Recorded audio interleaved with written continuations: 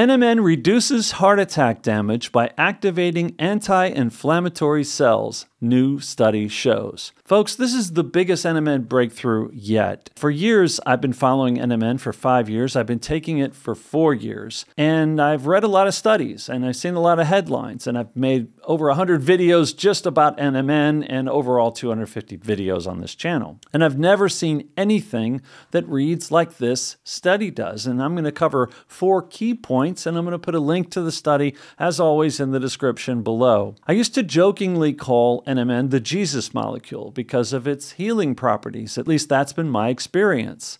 From sports recovery to bleedy gums going away, anxiety attacks going away, a great reduction in my allergies. I mean, it's just healed so many conditions. At one point, I counted over 20 different things that improved dramatically since taking NMN. So yes, I've been taking it for 4 years and following the situation very closely. But now the science seems to be catching up. We're talking about a dietary supplement. We're talking about something that exists in your body already, but we make less of it as we age. It exists in the food supply in healthy foods like broccoli. It exists in high concentrations in breast milk. It is considered a form of vitamin B. Yes, a drug company tried to make it an exclusive drug, but there was a lawsuit and we pushed back on that. And the final decision is coming sometime this month, but right now it remains a legal supplement that you can buy very easily. You can order it online. I take NMN from DoNotAge. I had a problem with a fake NMN, and I have a problem with some of the other companies selling NMN, so I've stuck with DoNotAge the entire 4 years. I've never wavered. I've never jumped ships on NMN. I take almost all of my supplements from DoNotAge. The links are in the description. You can use my code PULSE, and you can take NMN yourself and see how you feel. Myself, like I said, I won't stop taking it. My friends and relatives that take it won't stop taking it.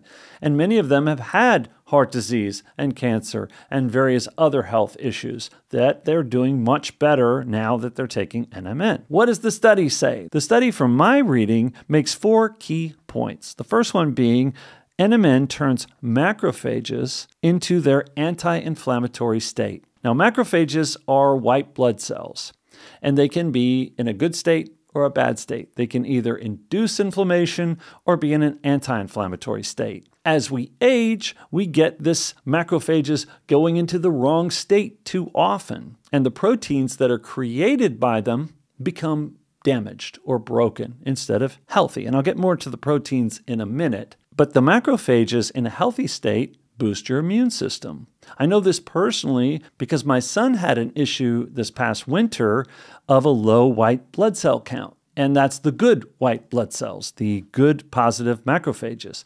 And he couldn't go to school for 3 weeks because if he got an infection, he wouldn't be able to fight it. His levels were that low. Once the levels rebounded, he was able to go back to school. So it's very important for your immune system to have these macrophages in an anti-inflammatory state. NMN induces that state. The second point is these macrophages also excrete exosomes, and they enhance the regenerative effect of the white blood cells. The third thing that NMN has been shown to do in this study is repair heart tissue using the secretion of a protein called U2AF1. Now, U2AF1 is that protein that can be either broken or intact. And when it's broken, it's found oftentimes within a cancer. So this goes way beyond the implications of just heart disease. So this study can impact the treatment of many conditions beyond just a heart attack. We're talking about the healing properties of the tissue around the heart, and that's what the study was focused on. But what was stumbled upon here is the overall healing powers that NMN can unleash. Now, the fourth point is U2AF1 promotes new blood vessels. That's a process called angiogenesis. And angiogenesis is the medical term for wound healing. So you're empowering your immune system through an increased healthy white blood cell count. But you're also empowering wound healing. And the ultimate wound is a heart attack. Now I'll read you a few excerpts directly from the study itself that make these points. NMN triggers anti-inflammatory immune cells. Immune cells called macrophages are crucial players in the body's healing process. After a heart attack, they rush to the site of the injury, clear away dead tissue, and initiate recovery. However, while some macrophages take on a pro-inflammatory state, Others enter an anti-inflammatory reparative state. In this reparative state, macrophages secrete various factors that promote tissue regeneration and the formation of new blood vessels. Researchers found that if macrophages were treated with NMN, they entered the anti-inflammatory reparative state. This was shown by elevations in genetic markers for an anti-inflammatory molecule called IL-10 and a reparative molecule called VEGF, which promotes the formation of new blood vessels. These findings suggest that the reparative function of macrophages can be significantly enhanced by NMN. Next excerpt. NMN elevates a protein that supports heart repair and survival. By exploring how exosomes from NMN-treated macrophages could support heart repair, the researchers identified a protein called U2AF1. They found that U2AF1 was elevated in exosomes from NMN-treated macrophages, suggesting its cardioprotective role. Confirming this role, the researchers showed that genetically increasing U2AF1 levels in the MI mice, or a mouse that had a heart attack, leads to improvements in heart function and repair. Furthermore, deleting the U2AF1 gene greatly reduces the survival of post-heart attack mice. Oh my gosh, Pulse, you're talking about mice. Well, there is a connection to humans here, a significant relevance to humans that is covered. Additional mouse experiments revealed that U2AF1 promotes the formation of new blood vessels, a process called angiogenesis.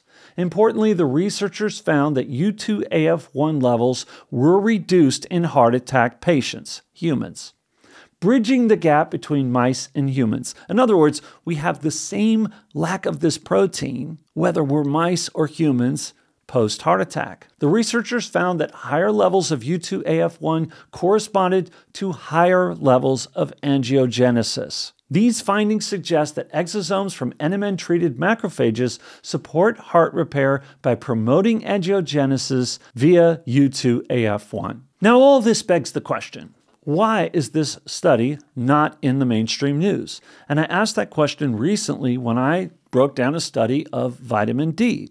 That study now has, in less than a week, 340,000 views. So there is clearly interest in the public, and in the algorithm for that matter, in these types of topics. Yet they're not showing up in our news media. Hopefully they will. Hopefully they'll pick up on a video like that performing very well, and it wouldn't bother me at all if they follow my lead on this. This isn't about me personally. This is about serving the public. What's fascinating here is both vitamin D and NMN are supplements that anyone can take. Anyone can make themselves healthier, living longer. Vitamin D can prevent loss of telomere length. NMN can enhance wound healing and the regenerative processes in the body after an injury or illness. I'll continue to cover these topics, so please subscribe to the channel and keep following me here. I appreciate you watching. See you soon.